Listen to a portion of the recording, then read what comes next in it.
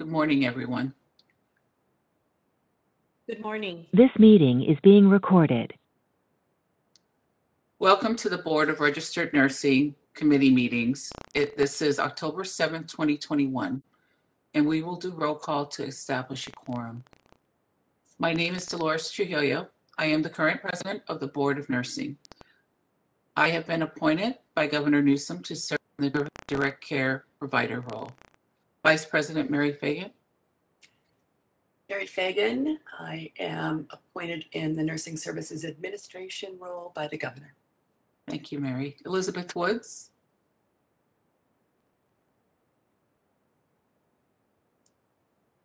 And been appointed by Governor Brown. Okay, thank you, Betty. Imelda Ceja-Buckowitz. Hey, good morning, everyone. Imelda Ceja-Buckowitz, public member appointed by the Governor Jerry Brown. Thank you, Imelda. Susan Naranjo. Susan Naranjo, public member appointed by the Speaker. Thank you, Susan. Jovita Dominguez. Good morning. This is Jovita Dominguez, appointed by Governor Newsom and in the education role. Thank you, Jovita. Loretta Melby. I am Loretta Melby, or Lori, and I'm the board's executive officer appointed by the board. And Reza. Good morning. This is Reza Pejjuhesh, board legal counsel. All right. We've established a quorum for today's meeting. Can we take, Bureau and moderator, can we go to open comment for the public? I'm sorry, real quick, Dolores, this is Reza. Are we going into... Okay, it was, sorry. This is the nursing practice. So yeah. I'd like to ask if possible to reorder the agenda on item, I think it's 7.4. We have somebody who's standing by in case there's questions. Yes. or would like to discuss. Okay. And he, I think, had a hard stop at 10. So okay, we can that's a possibility. Start with that. Yeah, that's fine. Thank you. And we will come back to public comment for items not on the agenda. Okay. So 7.4. Do you want me to kind of introduce this? Or? I thought Betty. This is Betty's nursing practice. Betty, would you like to introduce this one, or would you like me to? Well, I'd like for you to introduce the 7.4, but I thought we were going to do before then the roll call for this particular committee, and then ask for public comments in that, or we can just go to 7.4. If maybe we can just take roll call for this committee and then jump into 7.4. Yes, that'd be fine. Okay. I also need to give instructions, please. Yes, go right ahead. Good. Okay, let me do that first. Good morning. This is the BRN moderator. I will be moderating the meeting. To facilitate public comment, we will be utilizing the WebEx question and answer feature. When the board or committee reaches a point in the agenda at which public comment is appropriate, the question and answer feature will be turned on, and members of the public can indicate that they would like to make a comment by inserting the phrase, "I would like to make a comment," in the question box, which is typically in the lower right of your screen. I will then call on the individual and unmute their microphone. The individual will have 2 minutes to make their comments. I will not give a warning as your time approaches. I will mute your microphone and announce that your time has exceeded the time allotted. I will then move on to the next member of the public who has a comment. Please note that the question and answer feature is being used only as a means for members of the public to represent that they would like to make a verbal comment. This is not a means to ask questions of the moderator or members of the board. Such inquiries submitted using this feature will not be answered. When asking a question, please make sure the question is directed at the host, me, in the dropdown. If any attendees utilize a profane name, they will not be called upon to prevent members of the public from being subject to profane language. While you are free to express criticism or negative views, for the sake of the members of the public participating on the call, please do not use profane language when making public comments to the board or committee. I will provide a brief reminder of this approach at the start of each public comment item. Finally, when board members or senior staff are not speaking, I would like to remind them to mute their microphone. If I detect background noise during this meeting as a result of unmuted microphones, I will interject with a brief friendly reminder. Thank you. This is Elizabeth Woods again, and I will open the Nursing Practice Committee by taking a roll call. Woods is present. Dolores? Dolores Trujillo is present. Mary Fagan? Mary Fagan present. Jovita Dominguez? Jovita present. So we have a quorum for the meeting. And my understanding is we're going to go right to 7.4. And Raza will be leading that discussion. Thank you, Betty. Yes, 7.4 is an item that was added to the agenda upon request from a stakeholder. Hopefully you all had a chance to review the letter that was in the meeting materials for this committee. That's a copy of the letter from the law firm Atkinson, Andelson, Loya, Rude, and Romo, requesting an opinion from the Board of Registered Nursing. So that letter provided a lot of background information, an analysis of some of the law, and their particular request of the Board of Registered Nursing. You should also know that while they've made this request of BRN, they've simultaneously requested the same thing of the Board of Vocational Nursing and Psychiatric Technicians, BVNPT. So that board is kind of concurrently going through this with the BRN, and I've been in contact with the BVNPT's council, and we're kind of progressing through this at the same time. So the request, we also have an attorney from that law firm, Michael Davis, as a participant in our list of participants here. Michael is available if you want to ask him any questions, or if you'd like him to speak on this agenda item. We can have him promoted to a panelist so he can speak, and you can address him and he can address you. But briefly, I'll just kind of hit the highlights of again, what this is about. So in the public school system, the federal law requires that students with special needs receive I think it's referred to in their language as a fair and appropriate, there's terminology that they have to receive an equivalent education and receive reasonable accommodations to allow that to happen.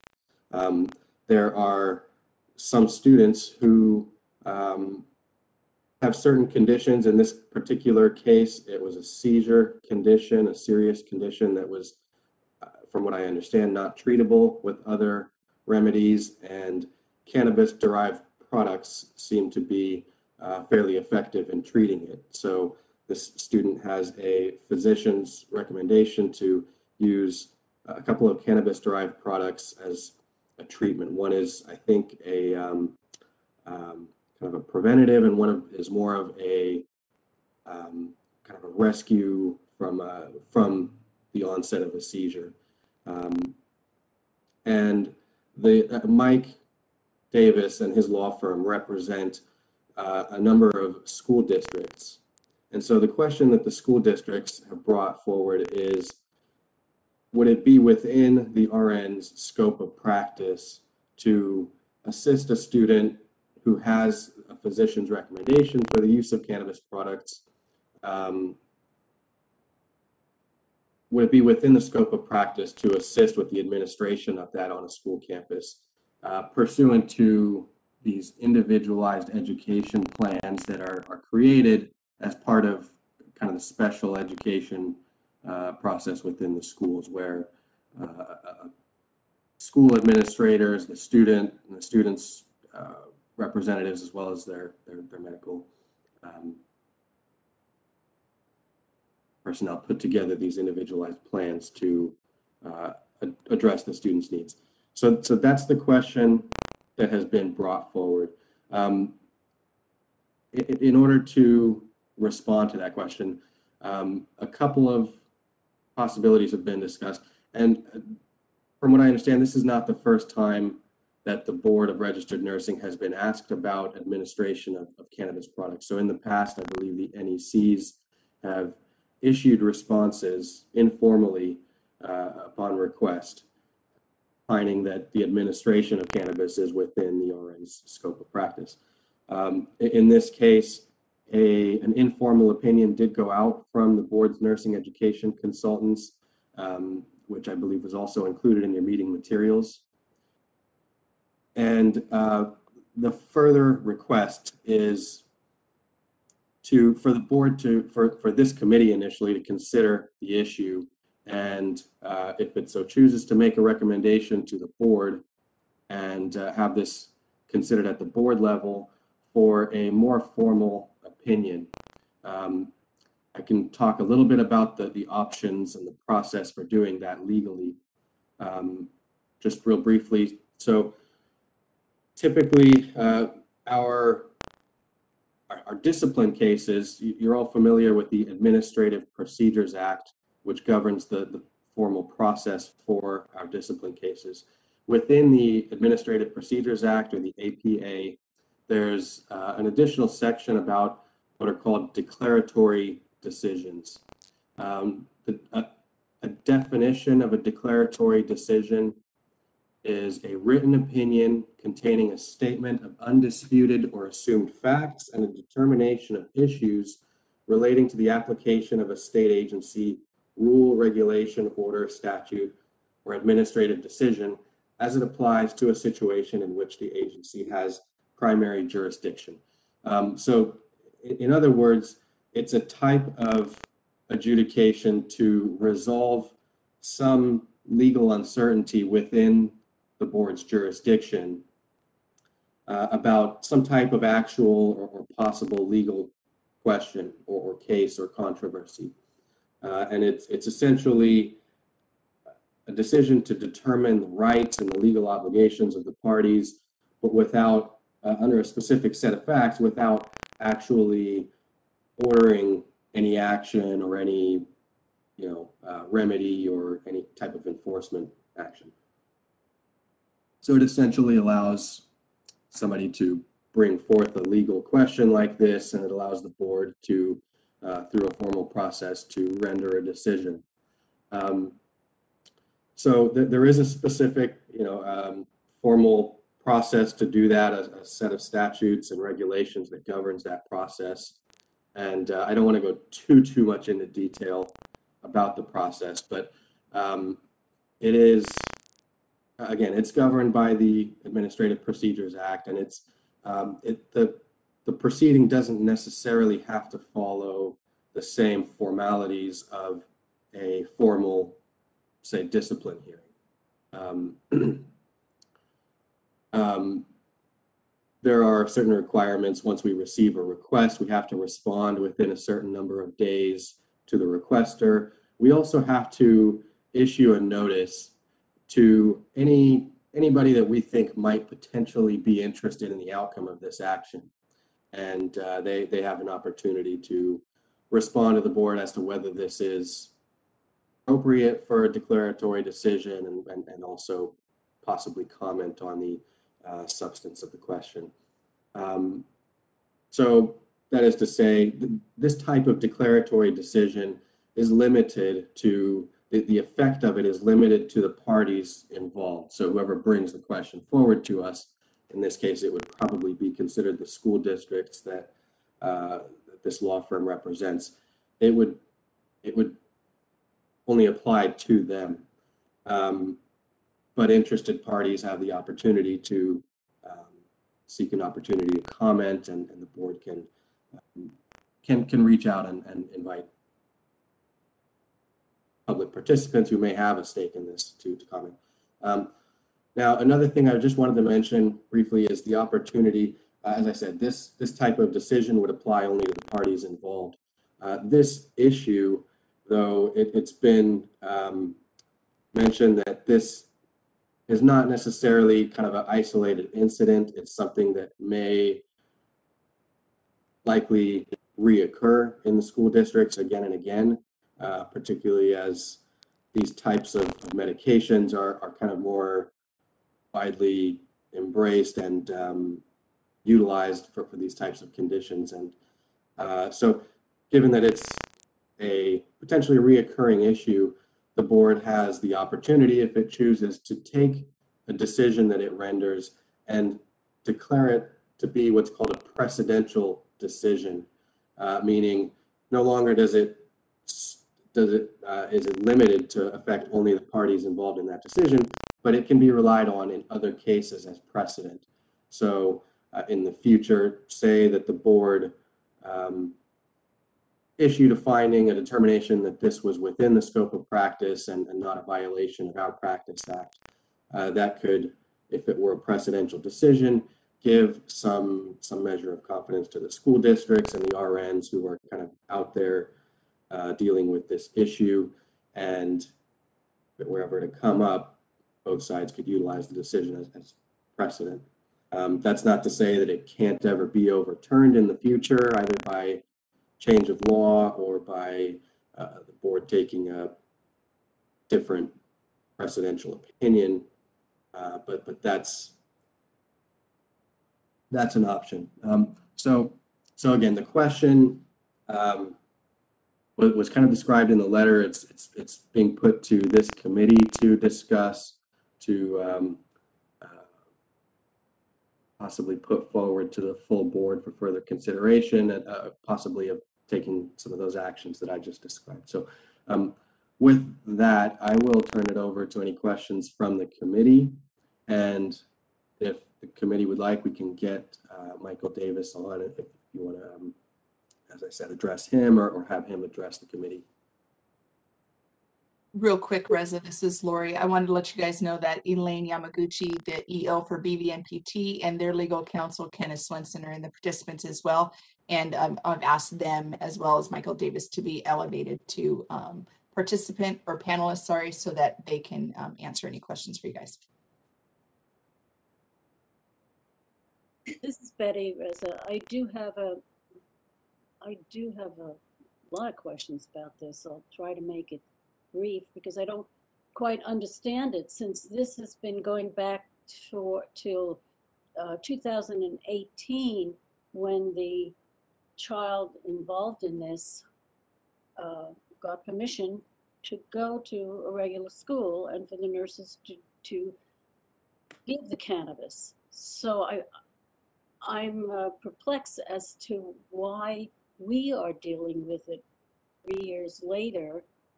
And did somebody bring this up because they felt nurses shouldn't be giving cannabis?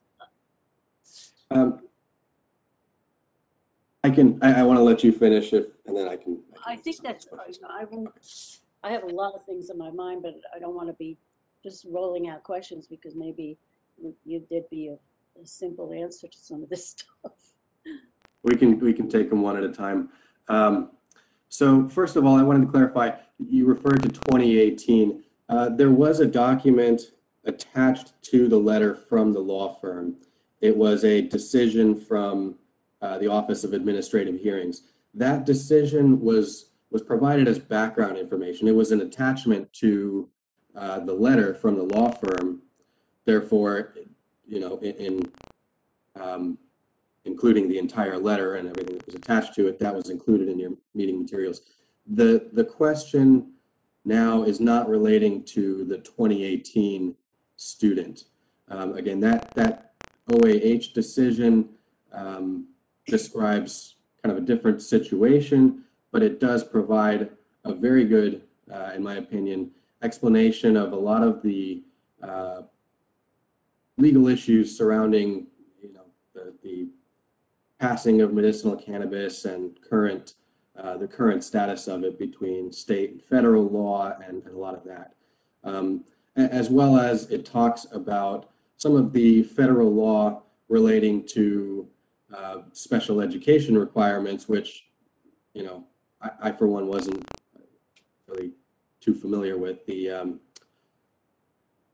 FAPE requirement.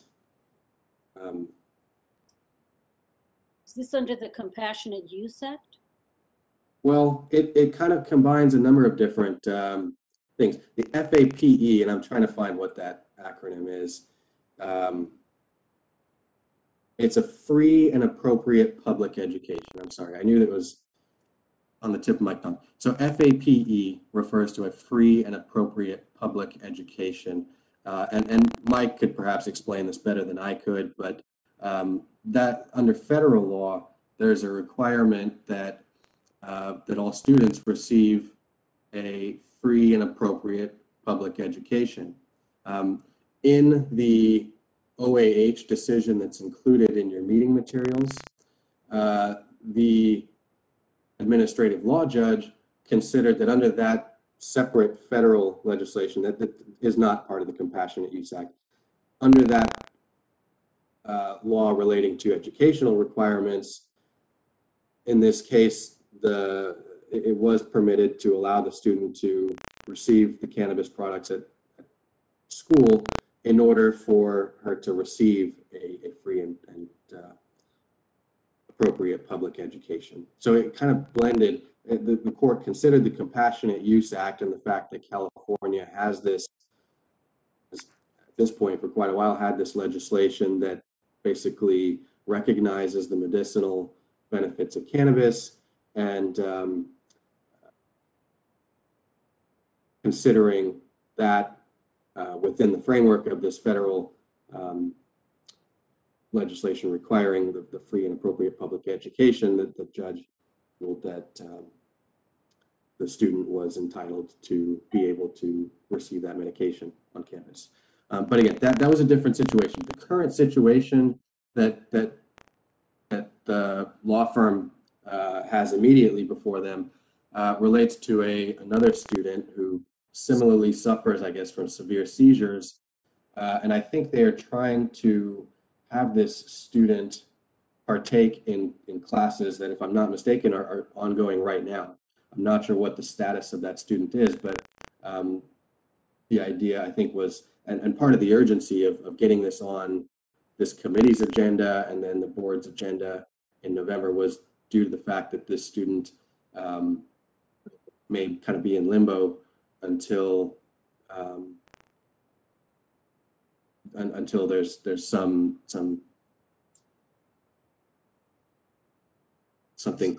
decision, some outcome.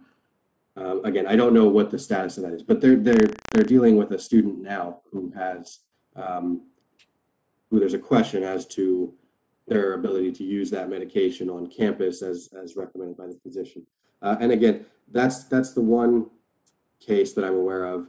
And then, as I said, this is probably something that's going to come up time and time again in the future. Does that help? Somewhat. Perhaps we should hear from the people who are here to discuss this whole thing. We'll get a better picture of it, because I'm not sure what we are supposed to be considering in this for this whole thing. Go ahead, Mary. Okay, so I just wanted, so Marianne McCarthy has issued a letter from the board saying that, based on statutes, and that a licensed nurse can administer cannabis with a physician order without risk to licensure. That's already been issued, right? So now what's being requested is that the board issue a formal opinion as well as this statement. Is that what's being requested? And what would be the risk to us as a board at all? I mean, why would we not want to do that? So the opinion from the nurse education consultant, that's a type of response that they from time to time issue in response to various types of inquiries and like scope of practice questions and things. And they're a bit informal. I don't consider them binding legally in any way. So it is, I think usually helpful to the recipient, but it's not something that they could necessarily, for example, cite in legal papers or anything like that if it ever were to come down to issue like that. But so I think that's the main distinction, is that they are kind of informal and not a formal opinion of the board itself, and they are essentially non-binding in the future. But it's helpful. So you're correct. What's being asked though is for a more formal opinion from the board itself. And is there any risk to us, The risk, federal government, because of the state and federal laws? If we were, as a board, is there any risk? I mean, what would be the downside, if any? Yeah, I mean, I don't see a great deal of risk to us. The reason I wanted to kind of spend a little bit of time talking through the procedural provisions about declaratory decisions and precedential decisions and all that, it was to make you aware that there is a formal process for doing this. It is there in statute. It's explicitly in statute that that's not considered rulemaking that needs to take place under the other rulemaking process. As far as you may be concerned about, violation of like the interplay of federal law, given that technically cannabis is on federal, what do they call it, controlled substances lists. I think the letter from the firm does a pretty good job, as well as the decision from OAH, of kind of explaining the current state of affairs with all of that. As you know, California is not alone in medicinal cannabis. Don't quote me, but I think the majority of states have it. There was a reference, I don't know if it was in the letter or even in the Rincon Valley decision, but it may have been, or if not, I'll just mention it. It's a federal rider amendment that's been in place for I think 7 or 8 years now. It's been passed every year. The Rohrabacher Amendment, which I looked into, and it essentially precludes the federal government from interfering with individual states' administration of their medicinal cannabis programs.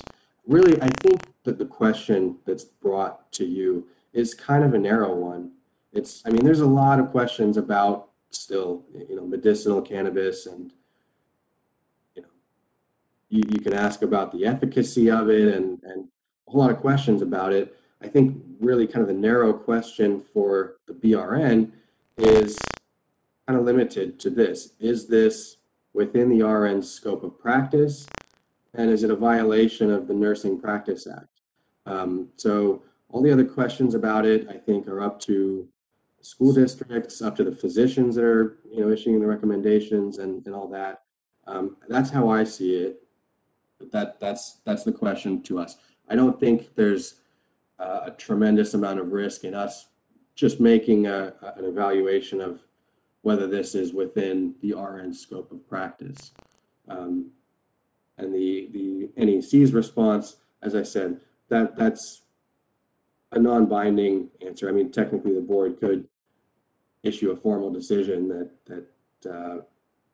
decides it the other way.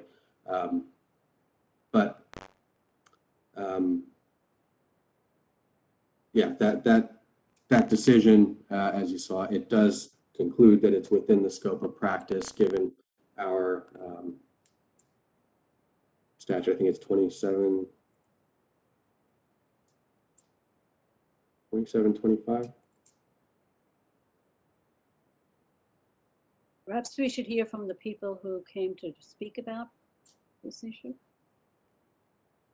Are there any other questions from committee members, or do we want to? Just so I understand, so at the end of the day, what we want to do probably is make a motion for an opinion that would go to the board in November for vote. That's what we're looking at potentially doing in this committee. Right. So if you were so inclined, the motion might be to support moving this forward to the board, you could, so for one thing, I'd like you all to kind of consider, do you have any feeling about this substantively? If you disagree with the NEC's recommendation, we can talk about it. If you, we can talk about the issue substantively.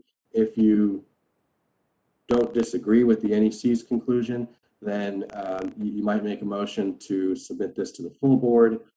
You could choose to just leave it at that for their consideration, or you could make a recommendation that the board go down the path of a declaratory decision and go down the path possibly of a precedential decision. You could include one or both of those pieces as a recommendation in your motion if you choose. What else? So does that help as far as I mean, I don't, the outcome? I agree with Mary Ann's letter 100%. I don't have any problem with that. Does anyone else on the committee have? No, not at all. Yeah, so I just think maybe, I don't even know if we need to hear too much from the other people. Maybe we just make a motion to move this forward. Betty, do you have concerns? Or Ovita? I thank you, Mary Ann. Mary. I feel that I'm for it. We give Marinol to cancer patients and to patients failure to thrive. This is just another situation that marijuana is needed for this child, that she must have a neurologist that has checked to see what other meds she can get, and this is probably the best one for this child. So I would like to ask the question, so for the IEP, for the school, the plan of care for this child, is this oil and the nasal spray, is this bought just from a dispensary or a physician's order is attached to it? So the physician, from what I understand, and Mike is in a much better position to kind of address the specifics, but my understanding is the physician has kind of specifically recommended those products. Yes. As to where they acquire it, I can't say for sure. I would have assumed it was a dispensary. I'm just wondering if there was a physician order involved in this. I believe that's the case in every one of these situations. Okay. We're not talking about use of recreational cannabis or anything on school. No, this is only medicinal as recommended by a physician. This particular child is under Kaiser, and in the information that we were provided, they've had many type of consultants with Kaiser with neurology and that, and Kaiser that provides it.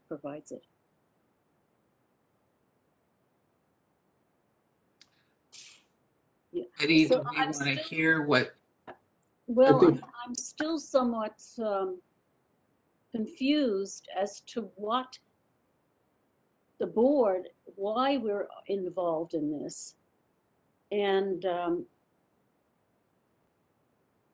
this instance was on this particular one child, but now is the board being asked to make some type of a recommendation that this should be allowed for any patient that a physician says that should have it? So Betty, this is Lori. I might be able to provide a little bit of clarification. This is a common question that comes into our NECs on a routine basis. They get asked several times by various RNs whether or not their license is at risk if they administer medication containing THC or CBD to their patients. There are also caregivers that come in and they'll email and ask those same questions. So through BPC 2725, a RN can administer any medication through any route as long as they're competent. Additionally, we're in contact with Elaine, who is on this call too, the EO for BVNPT, and checked, and LVNs that are employed can administer THC or CBD derivative medications under a doctor's order as well. So because of these constant questions and because we're hearing that some school nurses are worried about their license being disciplined, that they cannot administer this medication to the students that are either written and have an IEP or simply just have a medication order to be followed. It's imperative that we make, I believe, a general statement that addresses that, so that the people that are administering these medications underneath their scope of practice feel protected and reduce that hesitancy so that the proper care can be delivered. I don't know that it needs to be specific to a patient. I think that it really does need to be more general, and that this is because the NECs do give a generalized statement. That statement that Dr. Marianne McCarthy, the supervising NEC, released is an identical statement that we release to these questions as they come in. And we don't have anything on our website that they can refer to. They do have to go ahead and send an email to an NEC if they're concerned about a scope of practice issue. It would really kind of clear up some of that uncertainty. We know as nurses and practicing nurses, we administer this stuff all the time. We administer various types of medication through various routes, again, based on our competency. So I think it would be a good move to have a statement by our board, either in support or not in support, or with some caveats in there that we can have people reference in a more legal way. So you want something to be put on the website from the board as to the interpretation of this? It's much bigger than that, and I can have Reza explain that, but we can put something on our board website that would additionally help. But this is bigger than just putting a statement out on our board website. Yeah, so I, like Lori said, I think that's a good way to say it. This is bigger than putting a statement on the website.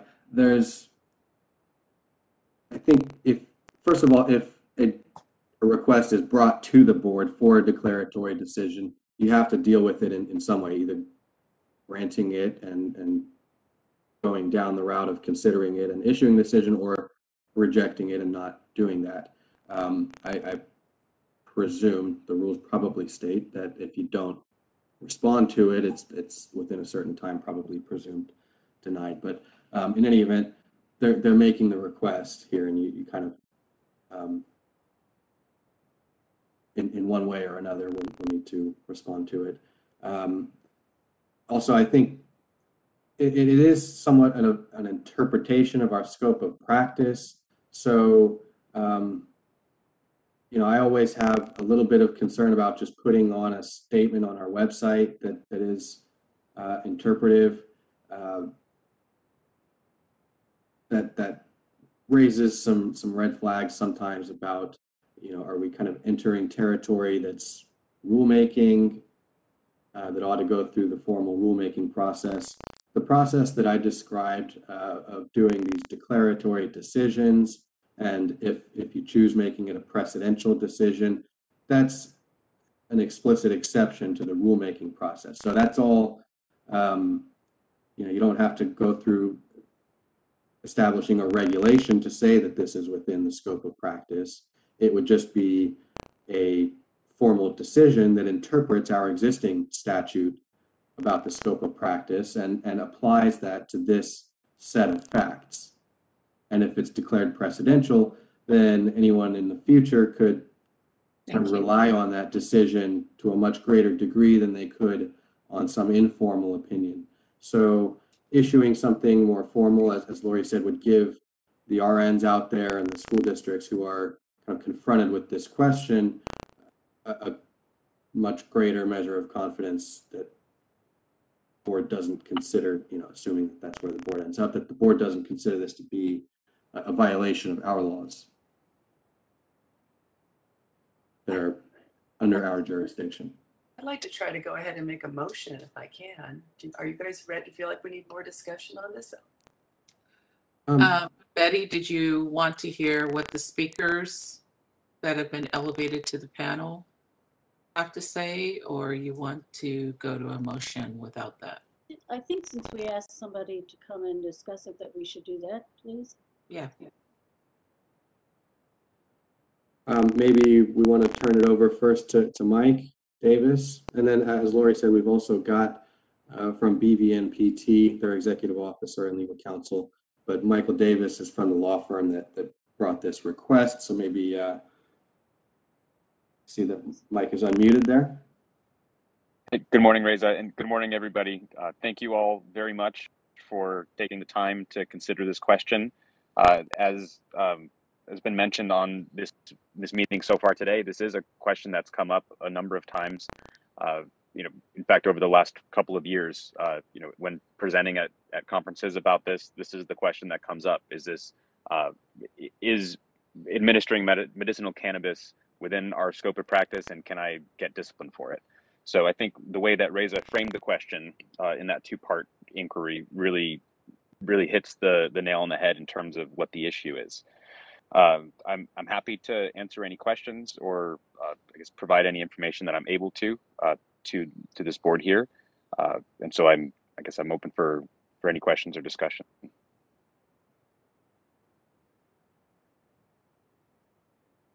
Mike, this is Reza. Obviously, one of the concerns has been kind of what is the need for this, and you heard me speak a little bit about that I presume it's kind of to answer the questions that you just said and give that kind of measure of confidence to those practitioners out there who are confronted with it. Is that, can you kind of confirm, is that really the reason for the ask? Yes, there's the general question, and then of course the question that we have specifically in a case that we're dealing with now. As you mentioned, Reza, this is kind of an intersectional point for lots of different areas of law, and so as the judge's decision, or the ALJ's decision in the Rincon Valley case laid out, as well as I think we put this in our letter, we're feeling confident that we're addressing the kind of bigger legal questions. The question that we've not been able to definitively answer is the question that the BRN and the BVNPT need to make. And so in our case, the concern was raised by a nurse, and we weren't going to ignore her concern. We want to make sure that our medical staff is acting within the scope of their licensure and not being put in jeopardy by implementing a care plan for a student whose physician has said, here's the student's condition and here's how we treat it. So we want to make sure that we're addressing our medical staff's concerns and go right to the source, in this case, the BRN and the BVNPT, to have some definitive guidance that we can pass on to them and they can see themselves, and also send some guidance to the associations throughout the state that are working hard to represent nurses and LVN's interests. So I think this is something that benefits students, our medical staff, and kind of the broader community. So this is more or less a clarification of something that RNs have been doing within the scope of practice for several years now. And yes, that would be correct. So we need to have it a bit more clarified by the BRN. I'm just trying to understand what was. Yes. No, it's correct. Okay. In the case or the 2018 case that you were referring to before is a different student in a different school district. That's a it's separate issue, or I shouldn't say separate issue, but separate set of facts, but very similar situation and very similar overlap with all of those laws. We just we've not reached the point yet where you can go and do some research and definitively say, there's no jeopardy to your license. We can read the Nursing Practices Act and see what the causes for discipline are. But when you get into a nuanced question like this, there's a greater need for clarity. Okay. Specifically from the licensing boards. That's helpful. Thank you. Thank you. Anybody else have any questions?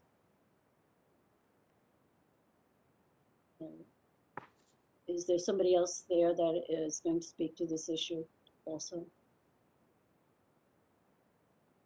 President. Good morning. Good morning. Elaine Yamaguchi from BVNPT. And very, very briefly, we wanted to say first thank you to BRN, to Ms. Melby, and your learned counsel. We've been discussing this alongside over the past few weeks, and it seems that obviously not a new thing and certainly not going to go away. In fact, it's going to become a bigger and bigger challenge, I think, for both of our boards. So, and I appreciated Reza's and Mr. Davis's summation that really the question put before your board and ours is that more narrow one of, is this treatment within scope? And our NECs have been working as well on a statement, really looking at that scope and making that finding. So we're not quite done yet. Our Education Practice Committee will be meeting on, and this will be on the agenda on the 27th, and they'll be asked to make a recommendation to the full board fairly similarly. Well, we have not and would not, prescribe right now. It'll be up to the committee how to move forward, whether this is a declaratory, a presidential decision, setting a longer term policy. We certainly want our licensees to feel comfortable in following a physician's orders and something that they're trained to do. And we want them to take care of their patients. So, and like everyone, if there are any questions specific to our board, I'd be happy to answer.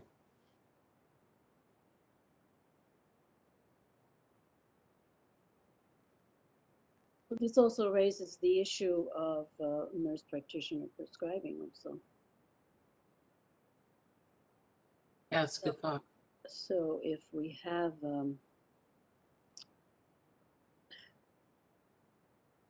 I'm trying to look at this in two ways. In one way, it seems like it's a small issue, but then the more you talk about it, it becomes a larger issue, and then we have to have. And I don't know if we need to do it with the LVN board. I'm just not sure of all these particular laws that we have to deal with all this now. This is Reza. Couple things. One, as far as like the BVNPT also considering this issue, I mean, technically we're independent boards. We're not bound by what they decide and vice versa. But given that it's a, identical question being posed to both, the process being done kind of in parallel made sense. As far as like nurse practitioners, for example, and prescribing and all that, I haven't really kind of, tackled analyzing that. And frankly, I think, as I said, I'm in my mind, the question is pretty limited and it doesn't really even necessarily get into that. The question is very specific, and in any declaratory decision, it would be very specific, and anything that's not really at issue in the declaratory decision would not be, decided there. So nurse practitioner prescribing of cannabis is not something I think we necessarily need to get into. The question really is the administration of cannabis by any RN pursuant to a physician's order, allowable within the scope of practice. But it's not just physicians that are making these orders. Nurse practitioners make these orders also. I'm not sure what the laws on the cannabis side say about who has to make the order, whether it's open to NPs or whether that I think that would come from the laws governing recommendation of cannabis and whether it can be anyone besides a physician. I don't know if Mike has any additional information on that, but Reza, you're correct. The Compassionate Use Act refers to physicians typically, and I can give you the citations to point to that. But in here, I mean, I guess you could, and this is more your wheelhouse, so I'm not going to get too far into it. But if you have a nurse practicing under a physician, maybe that would be a situation that would work, but you'd still likely need the physician to be the one who makes the recommendation. And there's also an examination requirement. So before making the recommendation, the attending physician, who can be individual who possesses a license in good standing to practice medicine, podiatry, or osteopathy by the Medical Board of California, the California Board of Podiatric Medicine, and of course, I'm on the meeting here with all of the medical folks, and I'm messing up the names. Osteopathic Medical Board of California. So these folks need to have responsibility for an aspect of the medical care and conduct a medical examination before making that recommendation. I think that whole thing needs to be clarified because we're going to be seeing nurse practitioners in much more independent practices right now. So I don't think it's something that we should just not consider. That's probably a separate issue though from what we're asked to talk about today, right?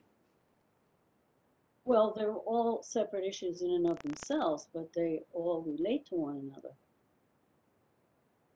another. Real quick, this is Reza. So a couple things. First of all, just want to mention, I believe we only have Michael Davis for a few more minutes before he's got to get off the line. Also, as far as these issues, I agree. In my opinion, it may be possible to kind of sidestep that, but I'd have to think more about that. In any event, I think whatever the ambiguous issues are that are out there that are kind of within our jurisdiction, excuse me, and that relate to this, probably are better off being answered rather than left ambiguous. So if that nurse practitioner question kind of is appropriate to fold into this, then we can do that. If there are other questions to fold into this, we can do that. But it's pretty. I mean, it's limited to what the question is that's brought to us, and anything that's kind of directly related to that. But yeah. So, any other questions for Mike? Yeah, or I have one. Mr. Davis.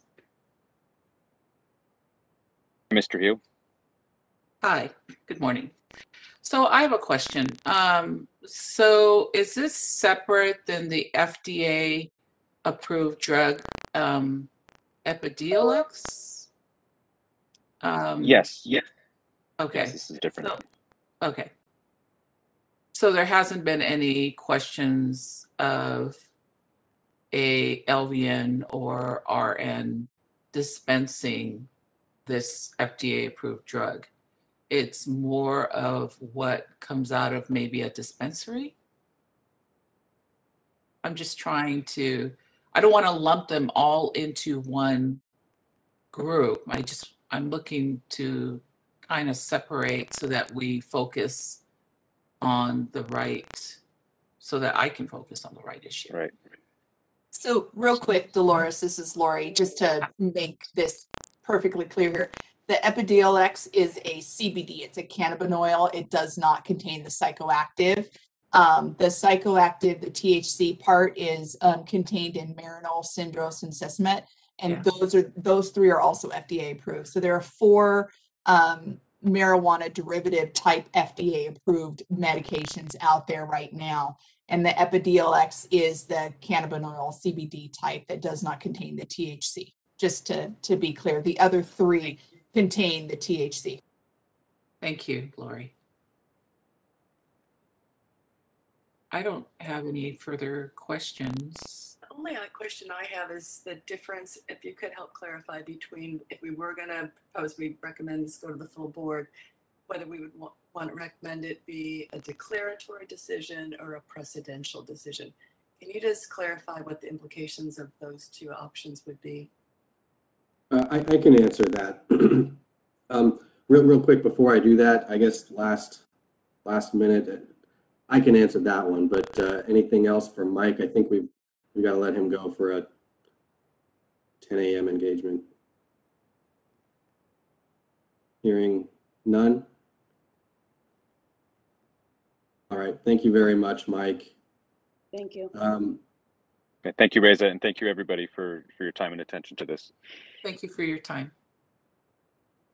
So, Mary, the difference, a declaratory decision doesn't necessarily need to be made precedential, but really any decision under the Administrative Procedures Act, whether it's a discipline decision that you're so used to, or a declaratory decision like this would, by the way, be the first time, as far as I know, that the BRN has done a declaratory decision. It's not real common, but any type of decision can be made precedential. The difference is that a declaratory decision is kind of a different type of procedure where at the end of it, we're not saying, okay, this party needs to do this or that, or this party is going to be subject to, probation and these terms. And we're not, ordering anyone to do anything at the end of this. At the end of it, we're saying, here's the legal rights and obligations. Here's the interpretation of the statute. That's what a declaratory decision is, as opposed to a regular type of adjudication where at the end of it, you're ordering something. Somebody has to do something. So that's the distinction between declaratory decisions and other ordinary decisions. Precedential just means that the decision can be relied on as precedent by other parties in the future. So to give you an example of that, in a different context, if, for example, we had a discipline case where an ALJ made a legal determination that a specific act was unprofessional conduct, if the board wanted to avoid having to make that specific legal determination case by case, it could declare that decision precedential, and then that administrative decision could be relied on in the future and cited as authority that says that act is unprofessional conduct. So a precedential decision is one that can be relied on in the future, whereas if it's not precedential, other parties can't say in the future, well, in this other case, you answered the question this way, so here, that case should serve as precedent and you should resolve it the same way. But does that hopefully clarify and not confuse things more?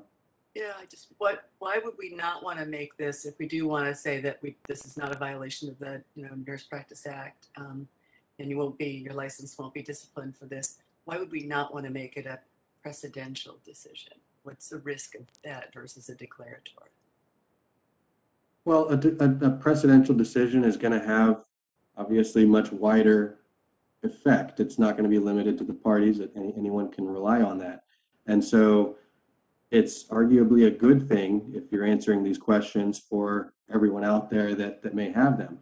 It's just, there are, let's see, I'm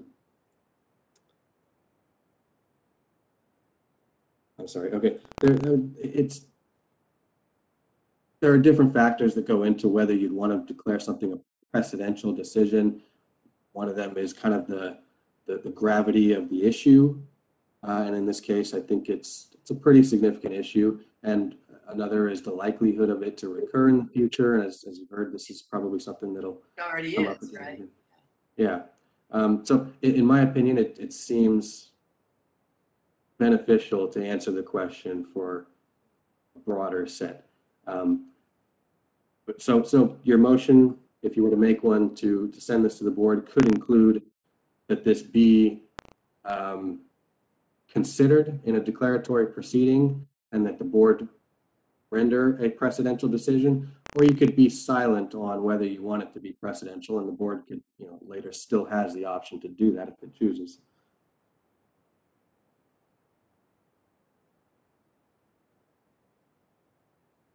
Well, I certainly think that this needs to go to the full board, but I'm not sure in which way we should do it as information. And you could even be silent on, sorry to interrupt, but you could even be silent on recommending whether the board proceed with a declaratory decision. You could just simply recommend that this go to the full board for further consideration, and I could address the full board with, similar to how I did today, with a discussion of kind of the options and the legal background behind that, and then the entire board could could make a decision. If you wanted this committee to, take a firmer stance on it, then you could include those pieces as part of the motion, but it's not essential if you are not sure you want to do that and you want to kind of leave it to the full board. Well, several issues that came up today may need to be answered and brought to the board. And particularly, I have a particular interest in how this affects advanced practice nurses. That wasn't clear to me today. And I'm not comfortable with just leaving it, well, we can figure it out later. I think if it's a So board, I just want to say, it should include LVN RNs and advanced practice RNs. And this doesn't seem to do that.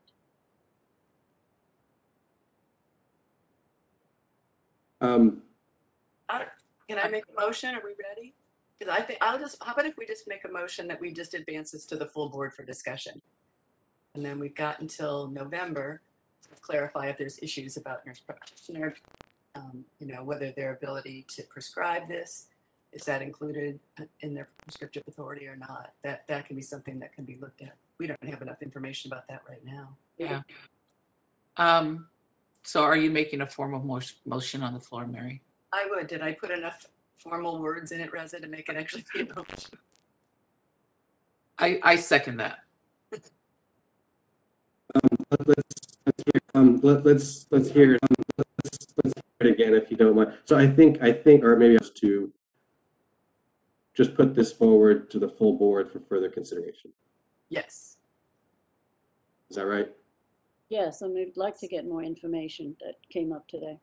Okay, and who I seconded it? second that. Yeah, I could go with even a stronger motion, but I'm happy with just sending it to the full board if that's what most people are comfortable with.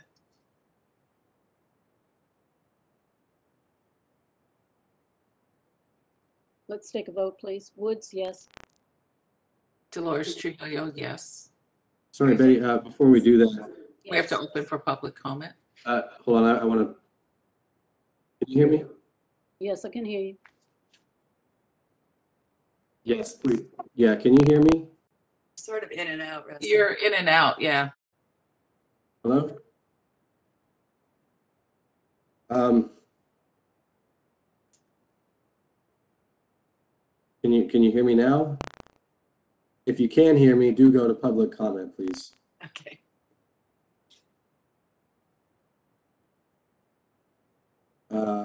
Betty, do you want to have us go to You're going in and out. I was going to say something, but we just haven't heard it yet.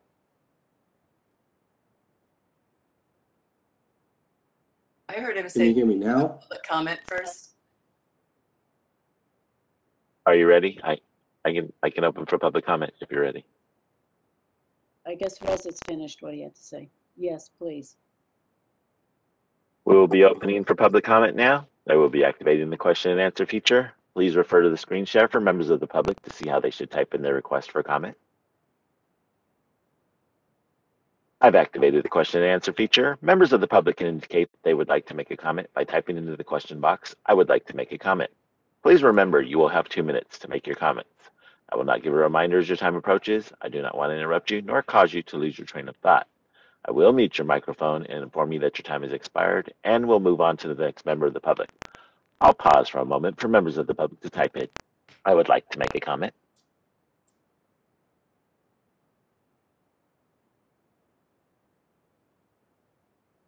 Can anyone hear me? I heard you. I can hear you now, Reza. Sorry, I don't know. Lydia Bourne would like to make a comment. 1 second, please.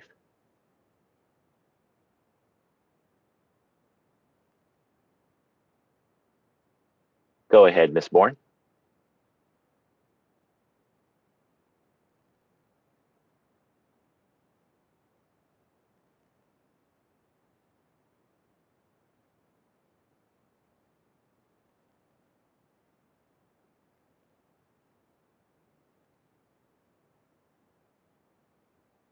Ms. Bourne, are you there?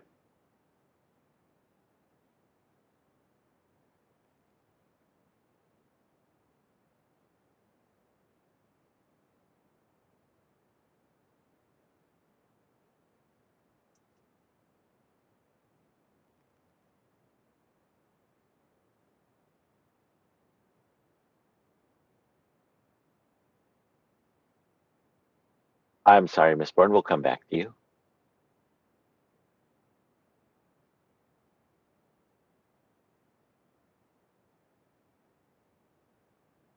Ms. Bourne, go ahead.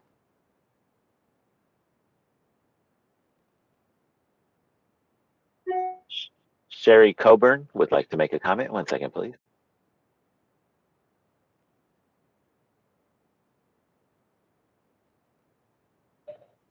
Go ahead, Sherry.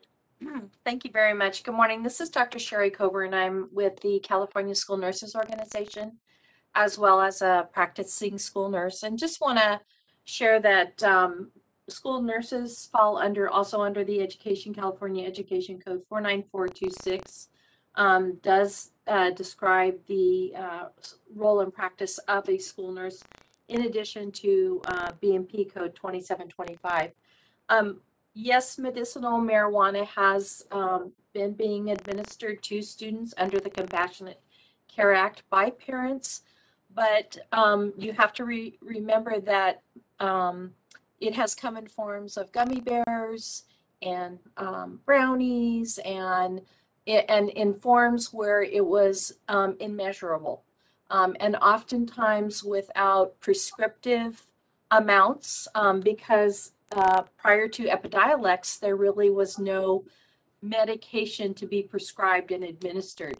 So school nurses are caught in the quandary of how do we administer medication when there is no dosage, there is no specificity around those specific forms of medication. And we do recognize that there is a role in helping children with seizures, don't get me wrong.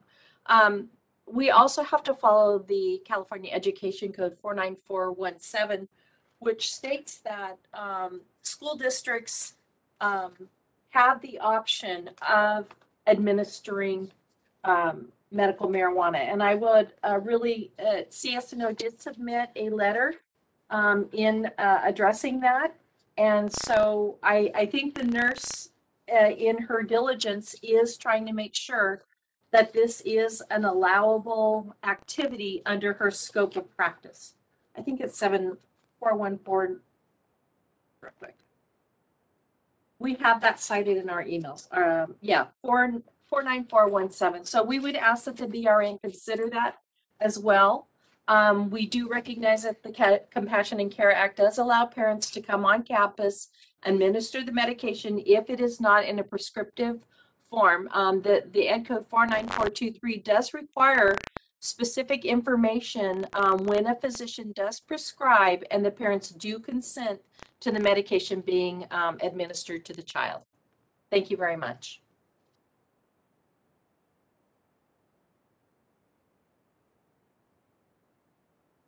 Thank you, Ms. Coburn. I'm going to try Lydia again. 1 second. Go ahead, Lydia.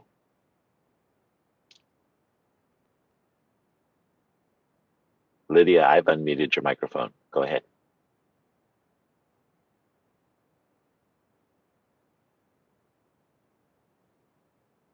Okay, I'm sorry, Lydia.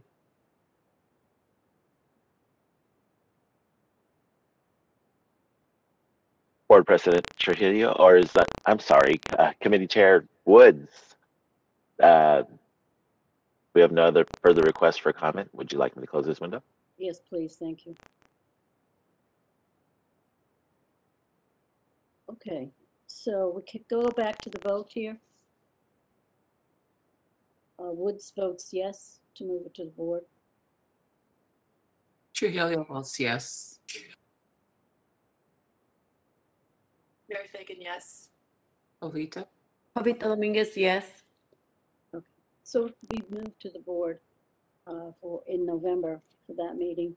And then hopefully before that we'll have some more information and some of the questions answered about the issues that arose today. It's helpful to get the information that was provided today, so thank you for that. Okay. Shall we go back? Can we go back now to 7.3? Do we have Jeanette Wackerly on the phone? Someplace? Jeanette?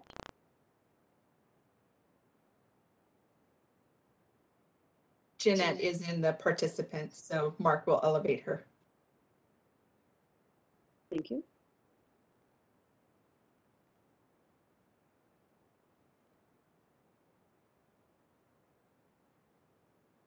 Jeanette, go ahead.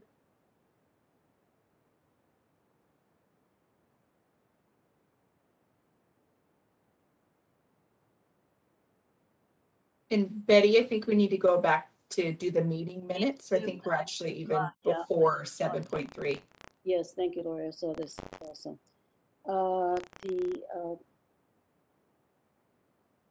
I move to approve the minutes from June 24th, 2021. Do I have a second for that, please? I'll second. Betty, we actually need to go back to item 7.1. We have not done public comments for items not on the agenda. We went from roll call straight into that one. So we need to start with item 7.1. We'll do that then. 7.1, and that will be any public comments for items not on the agenda. We'll need to open that up, please. We will be opening for public comment now. I will be activating the question and answer feature. Please refer to the screen share for members of the public to see how they should type in their request for comment. I've activated the question and answer feature. Members of the public can indicate that they would like to make a comment by typing into the question box, "I would like to make a comment." Please remember, you will have 2 minutes to make your comments. I will not give a reminder as your time approaches. I do not want to interrupt you nor cause you to lose your train of thought. I will mute your microphone and inform you that your time has expired, and we'll move on to the next member of the public. I'll pause for a moment for members of the public to type in, "I would like to make a comment."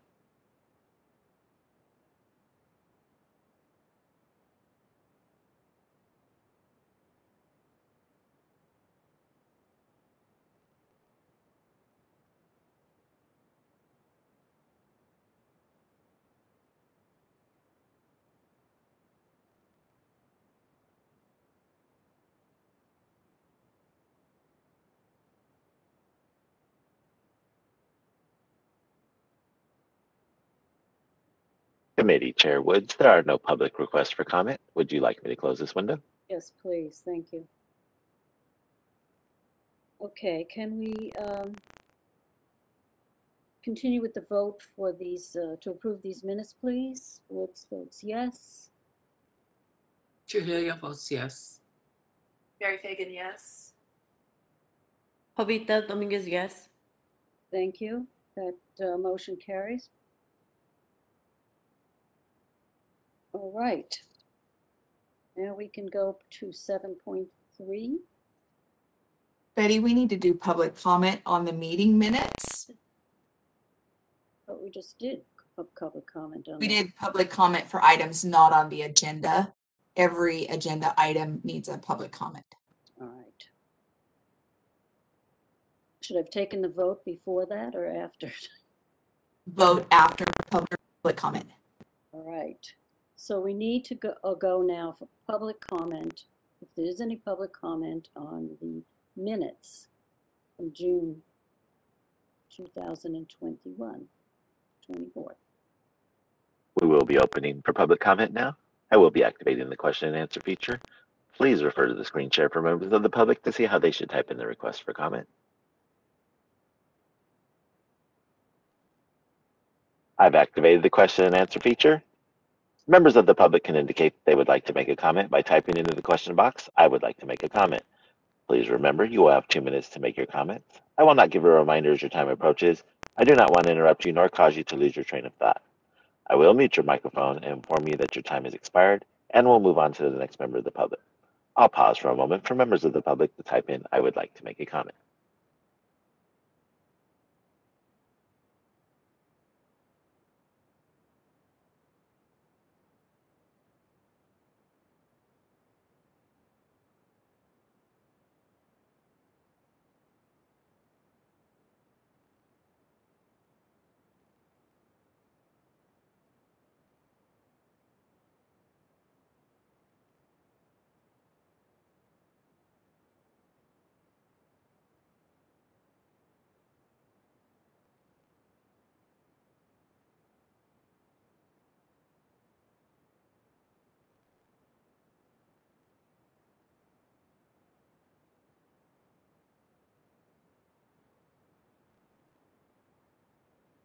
Committee Chair Woods, there are no public requests for comment. Would you like me to close this window? Yes, thank you, please. All right. Now, we had taken the vote. Do I need to take it again? Lori, do you want me to take it again? We weren't able to catch the second, so if I can get the second, and if there's no changes in the vote, I believe we can move forward. Additionally, was resident elevated? I know he was down in a attendee I'm position here. for a minute. Okay, can you hear me? Okay. Yes, we can. Great. Sorry about the technical difficulties, everybody. Thank you for bearing with me. And I would agree with Lori. It doesn't sound like anything's changed on the vote. This is Mary. I had seconded the motion. Mary second, yeah. Mary seconded. So we keep the Thank vote you, as Mary. it is. We can keep the vote as it is. Yes, we can, Betty, and we can go on to the next agenda item. Thank you. Thank you. All right, so we're going to go on to 7.3, I believe now. It's a discussion and possible action on the Nursing Practice Committee scope and charter, and we were provided a draft of that. And Jeanette, are you on?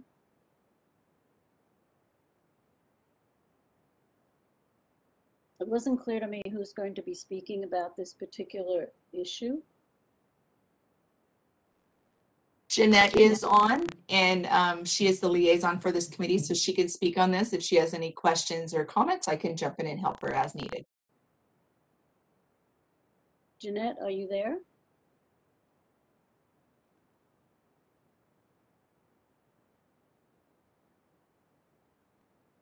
I don't think she's on. Sure. Jeanette, are you there? Yes, I'm there. Can you hear me? Yes, thank you. Thank you so much for your patience.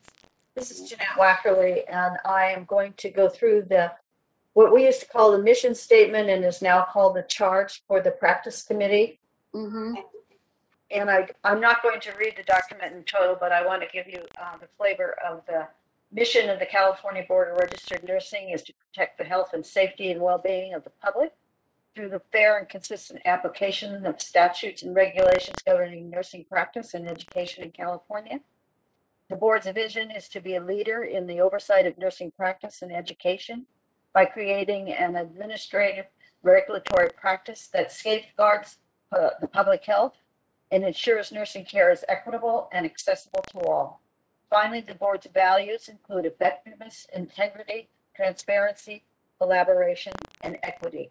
So the next statement has to do with the purpose or the charge of the practice committee. The Nursing Practice Committee is appointed to advise the board on matters relating to nursing practice, including common nursing practice issues, such as the right of the registered nurse or the RN, and the patient in communicable disease cases or the RN's authority to order, perform laboratory tests, and advanced practice issues in the practice of certified nurse midwives, certified nurse anesthetists, nurse practitioner, public health nurses, and clinical nurse specialists. The NPC also reviews staff responses to proposed regulations change that may be affecting nursing practice. So succinctly saying there are other relationships to the board, the membership, the meetings, what a quorum is, who the board staff are, and how review of committee charter continues. That's my report, and believe that you have it in front of you. If there's any questions, we'd be happy to go over those. Okay, any committee members have any questions about this particular charter? I just have one. I think we said that on the purpose and charge that the committee will advise the board on matters related to nursing practice, including common nursing practice issues, and then we have examples. I think it'd also be helpful to say and emerging nursing practice issues. So some things, when new things arrive, I think COVID has brought a lot of issues around and really put the spotlight on nursing burnout, what have you. So to me, it would be important to have not just common, but also new things. I don't know how the others feel.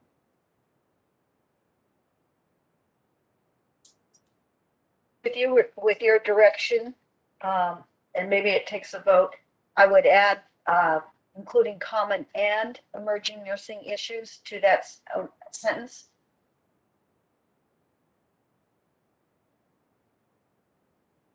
And then maybe in the such as, put something about nursing burnout and fatigue. Okay. Mary, where do you want to put that? Where they're in the parentheses, the such as. Okay, I see.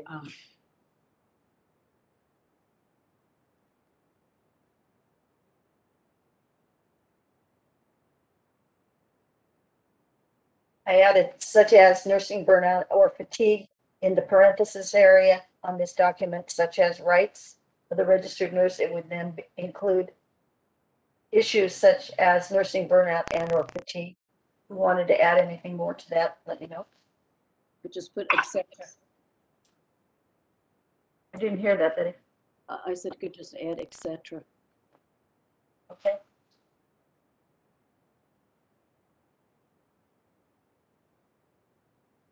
That sounds good. Okay. So may I add just one thing? So we've made an adjustment or a change to the purpose or charge. So I'll incorporate that, and if you're going to send this forward to the board, I have your okay to make those changes. Yes. Okay. Do we need to make a motion or anything for that, or can we just? I don't know what the procedure is. Yes, when a motion is made to accept it, you can say, I make the motion to accept the charter with the stated changes. And so that would be the motion. Okay. All right. I can make that motion to accept the charter with the stated changes. I will second that. But I think we need to open it up to public comment. My understanding. Yes, that's No more correct. discussion. Okay, then let's please open it up to public comment, if any. We will be opening for public comment now. I will be activating the question and answer feature. Please refer to the screen share for members of the public to see how they should type in their request for comment. I've activated the question and answer feature. Members of the public can indicate that they would like to make a comment by typing into the question box, I would like to make a comment. Please remember, you will have 2 minutes to make your comments. I will not give a reminder as your time approaches. I do not want to interrupt you nor cause you to lose your train of thought. I will mute your microphone and inform you that your time has expired, and we'll move on to the next member of the public. I'll pause for a moment for members of the public to type in, I would like to make a comment.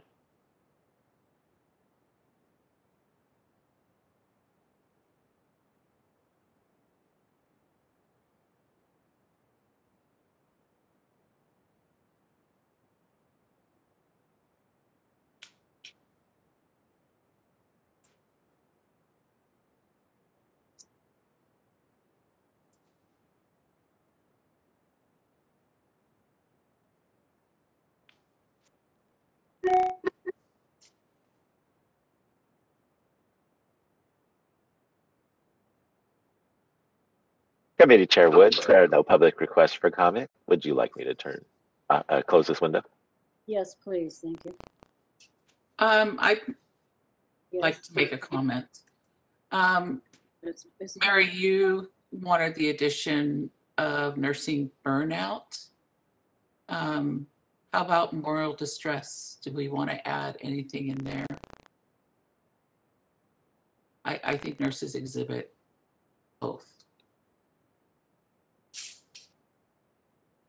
This is Jeanette. For clarity, is this in addition to burnout and fatigue, moral distress? Moral distress. But retain burnout and fatigue? Yes, of course. Okay, just clarify. All right, thank you.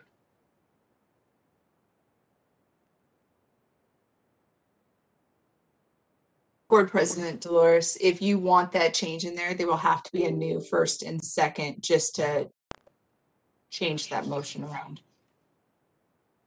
Okay, To I can include make the that. motion. After I make the motion and we vote, do we go again to public comment? I'm going to open that up to Reza if he could chime in. Typically, a motion needs to fail and then go back through, but I would like to open up to him just to make sure that we can add the additional amendment if it's approved, because it's all the same kind of wordsmithing.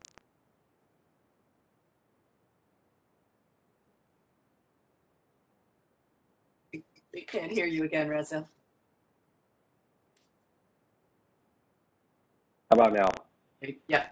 Okay, I'm sorry. I have to unmute two things now because I'm on the phone.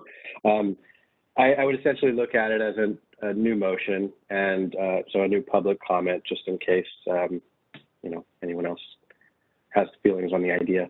If there's any other thoughts anyone else has on any additions or changes or anything like that, we can, if there's anything else, get them all out at one time and then handle them all in one motion. It's eventually going to go to the full board too for discussion, right? Yes. I have no other additions. Okay, then let's put it to public comment. So I think Dolores then made the motion to add that. Anyone second? I'll second.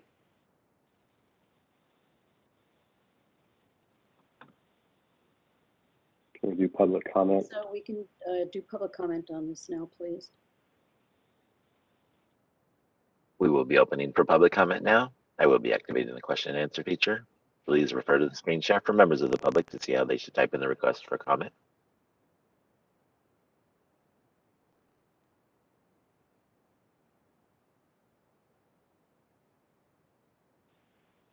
While we're waiting, just for clarification, this is in addition to the motion that I think just passed. So if this motion passes, both changes will be incorporated.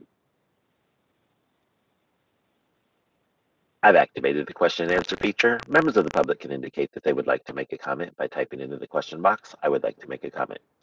Please remember you will have 2 minutes to make your comments. I will not give a reminder as your time approaches. I do not want to interrupt you nor cause you to lose your train of thought.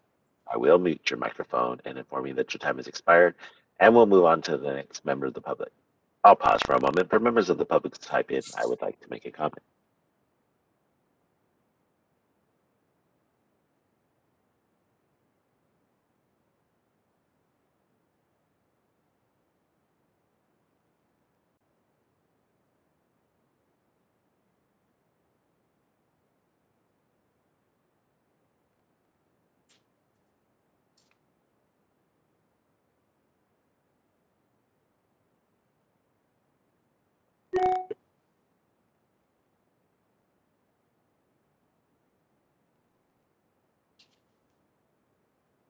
Committee Chair Woods, there are no public requests for comment. Would you like me to close this window?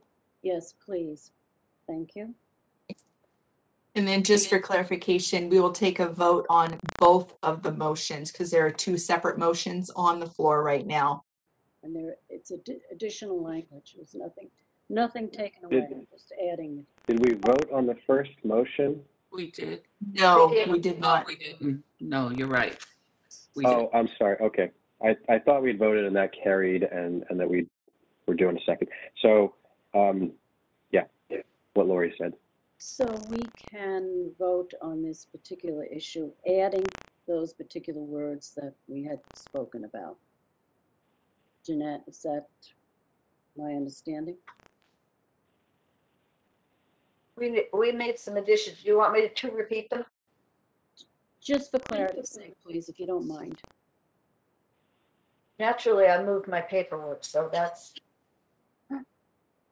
I believe the addition were nursing burnout and. I added burnout, yes. Burnout, fatigue, and moral distress. Oh, the first one was burnout and So fatigue. all of the changes include adding, quote, "and emerging" to where it says, I think, common issues or current issues, adding nursing burnout and fatigue, adding etc. at the end of that. Yes. I will read And it back adding- to you. Copied it, Okay, if you'd like. adding moral distress. Yeah. Go ahead. The wording is including common nursing practice issues, emerging nursing issues, then parens such as nursing burnout and fatigue, and added moral distress.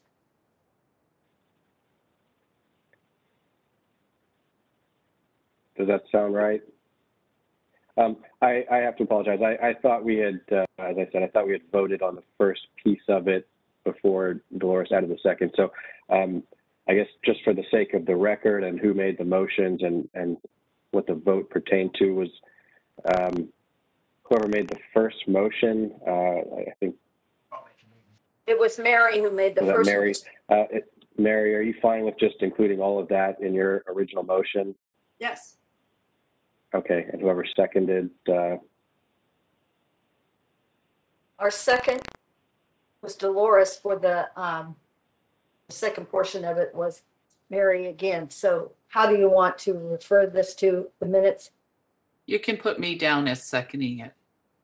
Thank you. Okay, You want to take it to a vote? vote on it. Yes. Woods votes yes. Trujillo votes yes. Mary Fagan, yes. Dominguez, yes. The motion carries. Thank you. Okay.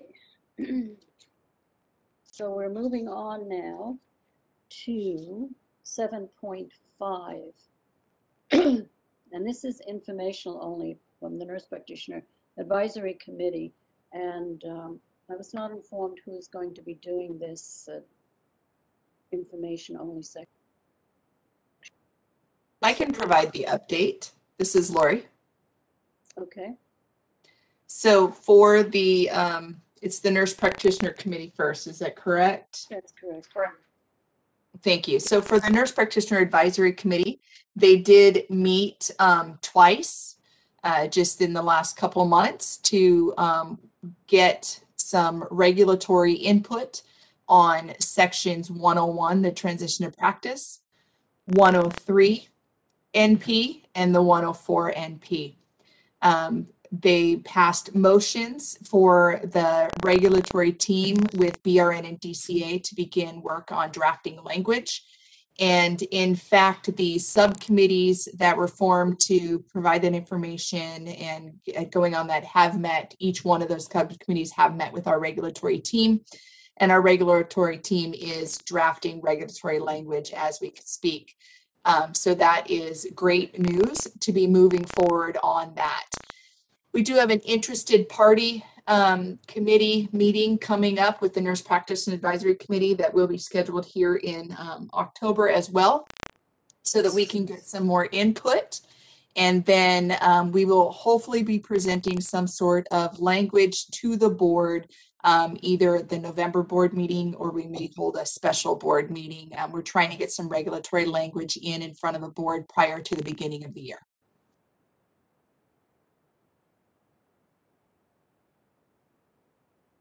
Is that the entire update? Lori? That is the entire update for the Nurse Practitioner Advisory Committee. I am here for questions if you guys have any questions, and I can provide some answers as best to my ability.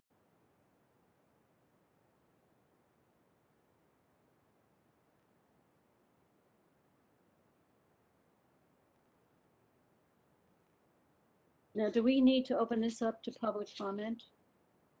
Yes, we do. Informational? Did you say yes, Lori? Yes, I did. Okay. So nobody from the board here has any questions? Is that my understanding? Then we should open it up for public comment, please. We will be opening for public comment now. I will be activating the question and answer feature. Please refer to the screen share for members of the public to see how they should type in their request for comment. I've activated the question and answer feature. Members of the public can indicate they would like to make a comment by typing into the question box, "I would like to make a comment." Please remember you will have 2 minutes to make your comments. I would like to give a reminder as your time approaches. I do not want to interrupt you nor cause you to lose your train of thought. I will mute your microphone and inform you that your time has expired, and we'll move on to the next member of the public.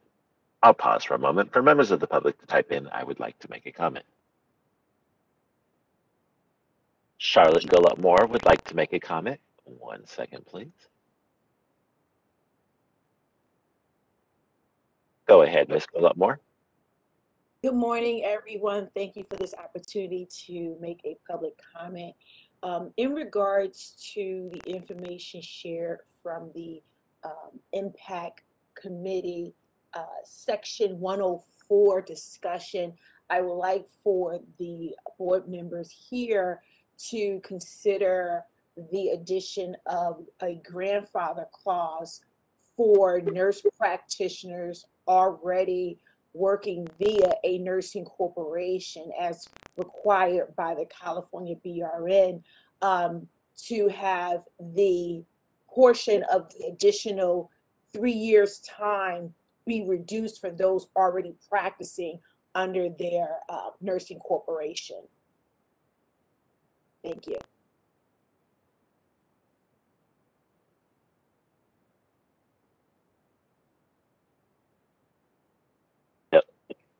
Thank you, Ms. Gullop Moore. Committee Chair Woods, there are no other requests for public comment. Would you like me to close this window? Yes, I would. Thank you. Betty, this is Lori. I'll provide additional information on that. Currently, that ask is not written into the statute that came out through AB 890, and that possibly would have to be included if they wanted to have that in the cleanup bill that is out there as part of the 2-year legislation that's being put around. But as we know, with these bills that are passed into statute, the board does not have ability to add or change legislation. We can only write regulation to address what is already in the law. But the committee itself can see that that could happen? The committee itself cannot write legislation as well. And so because that was not included in the bill, we would not be able to create a regulation that would allow for that. By creating a regulation to allow for that, we would be in fact creating legislation because that would be a new part of the law. And that is something that our board cannot do. So if that is something that needs to be added, the stakeholders can reach out to the bill writer that has a cleanup bill going through right now, and maybe that would be the avenue that they can pursue that in. So that committee can only change things by going through a completely separate process. It's not up to the BRN to suggest or change or do anything. Is that my understanding? No, Betty. So let me try to explain that better. I think I'm not doing a good job at that. So with the passing of AB 890, that has become law. That is now in statute. In that language that is law now, it does not have direction for the board to create a grandfathering clause. That if the board were to create language, whether through the subcommittee, this committee, the advisory committee, or our board, we would be in fact writing legislation. And that is something that we are not tasked to do through the implementation of AB 890. We will be writing regulations that will provide clarification of how to implement what was put into statute with the passing of 890. If there are things in AB 890 that our stakeholders feel that were not addressed within that statute, there is a cleanup bill right now in a 2-year legislative cycle, and they can approach the bill writer to see if they would like that to be included. That is a process separate from the BRN. It's advisory committees, it's board committees, or any subcommittees they're in. I'm assuming they have that information because when I listened into their meeting, it seemed to be. Yeah, it's I believe it's AB 852. I could check that to be very clear. That's the cleanup bill. I could get that out there and put that out here in just a moment if you want me to. It'll take me a second. Reza might have it on the top of his tongue. But it is out there. It is public information. And there is a cleanup bill that is being put through to address any of the misses that the stakeholders feel were not included in the passing of AB 890. I don't remember them discussing that when I listened to their meeting. Thank you. This is This is Reza. I was just going to add, I don't have off the top of my head the reference to the bill Lori was mentioning, but if it would help at all as far as further clarifying this, the idea of grandfathering for past experience to reduce the number of years required. The commenter was talking about the time period required under 2837.104 for kind of the full independent practice in any setting. But the concept of grandfathering really, as far as the statutes that exist, and I'll back up, Lori's correct. I think what she was saying was that we can interpret or clarify the existing statutes by regulation, but we can't go beyond that and create brand new requirements that are not, clarifications or interpretive of the existing statutes. The idea of grandfathering, as currently is in statute, relates to the time period under 103 to become a 103 nurse practitioner, and it relates to the 3 years transition to practice period to get into 103. As you know, after you do that, there's an additional 3-year period under 104 to qualify to be a 104 NP. The bill says at 2837.101, subsection C, that the board can allow for essentially, this is not in the bill, the term, but grandfathering for experience obtained before the passage of the bill. That relates to the transition to practice under 2837.103. The other 3-year period under 2837.104 doesn't really have a grandfathering clause in the statute. The only thing it says in the statute is that the board can reduce that time period for those who hold a DNP degree, and discussions have been taking place within the impact about whether to, that policy question. But yeah, so hopefully that helps add a piece about where there is authority as it relates to, quote, grandfathering, and where there isn't. And then for the public, the cleanup bill is AB 852, Nurse Practitioners, Scope of Practice, Practice Without Standardized Procedures, and it was introduced by Assemblymember Wood in February 17th, 2021. This is currently a 2-year bill, and we have talked about this in our legislative updates, but that is so the public, if they have additional legislative asks that are not inclusive of the passing of AB 890, that would be the avenue that would be readily available for them to pursue. Thank you. Do we need to open this to public discussion? Information. No, we've already opened it up to public comment. There was no vote as this was informational only, and we can move on to item 7.6 if the board committee does not have any further questions or discussion. I think that entire discussion stemmed from a public comment.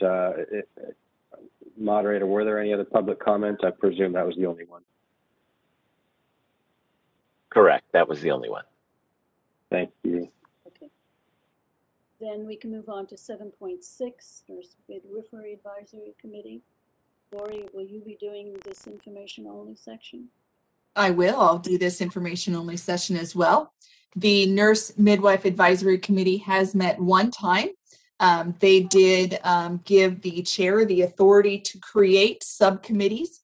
Those subcommittees under the authority of the chair would then work to analyze the new sections that were put into place under the passing of SB 1237, and then provide input back to the advisory committee in the November advisory committee.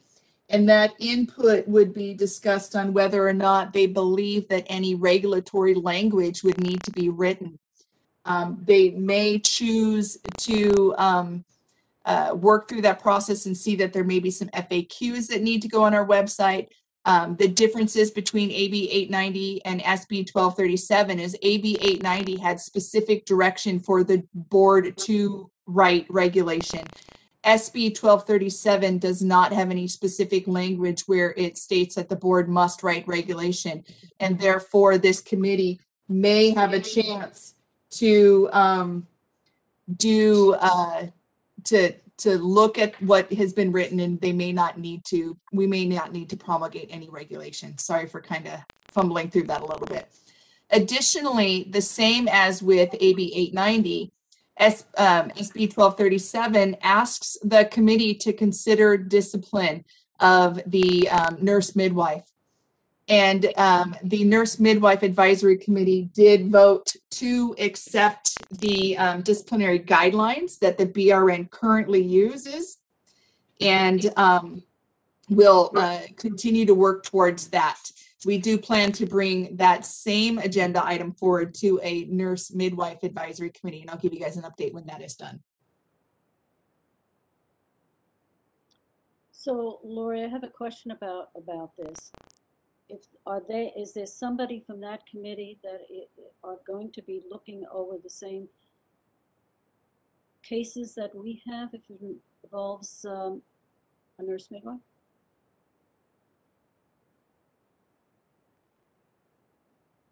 Potentially. They're still working that process out. It would be the abnormal cases that they're discussing on whether or not those would go forward. We did give them a bunch of information on like how many cases are typically brought forth that are specific to nurse midwives, and whether they're anything that falls outside of the disciplinary guidelines. As we're all very familiar with our disciplinary guidelines, they've been addressing the practice issues of NPs, CNMs, CRNAs, CNSs, going for in years past. So there has not currently been a change to that process, and currently the CNM committee has voted to continue with the same process that we've had, and we'll continue to flesh out the details of that. Thank you. You're welcome.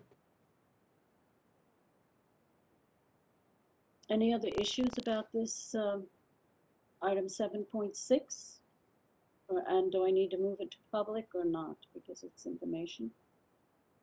If there are no comments or discussion within the board committee members, then we can move to public comment.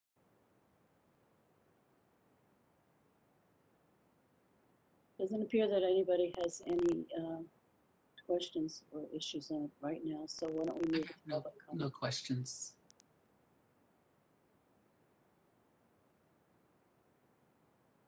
We will be opening for public comment now. I will be activating the question and answer feature. Please refer to the screen share for members of the public to see how they should type in the request for comment. I've activated the question and answer feature. Members of the public can indicate that they would like to make a comment by typing into the question box, "I would like to make a comment." Please remember, you will have 2 minutes to make your comments. I will not give a reminder as your time approaches. I do not want to interrupt you nor cause you to lose your train of thought. I will mute your microphone and inform you that your time has expired, and we'll move on to the next member of the public.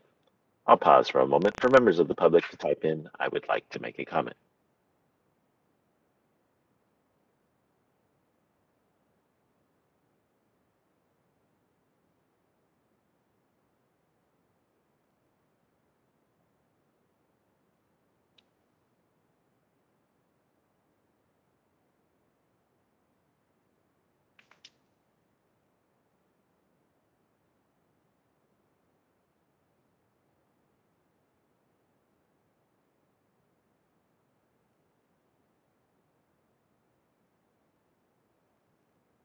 Committee Chair Woods, there are no other public requests for comment. Would you like me to close this window? Yes, thank you. All right, I think that takes us to the end of the Practice Committee. And I'd like to thank everybody for all their input and all the information that we've gotten today. Thank you very much, and we can move it to the next